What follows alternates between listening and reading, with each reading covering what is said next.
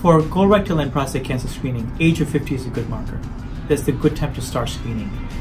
It also depends on what other family history is there and other risk factors. So you need to talk to your doctor about that. Other thing is, what's the frequency of screening? For the prostate cancer, PSA could be done annually. For colorectal screening, depending on what methodology we use, whether it's a stool sample versus colonoscopy, it could be once a year or every 3 to 5 or 10 years. So those things are important, and please follow with your doctors to get the right guidelines that apply to you.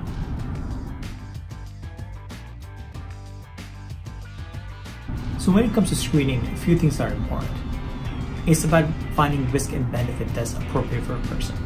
So not everyone should be screened. It really depends on their age, how functional they are, and does the screening actually help them live better and live longer. If someone is not very healthy, there might be risk of screening. A screening test will lead to additional testing, and sometimes those have risk. So it really depends on the person who's getting screened to see what actually makes more sense for them. And that is why it's so important to discuss all the screening with your physician.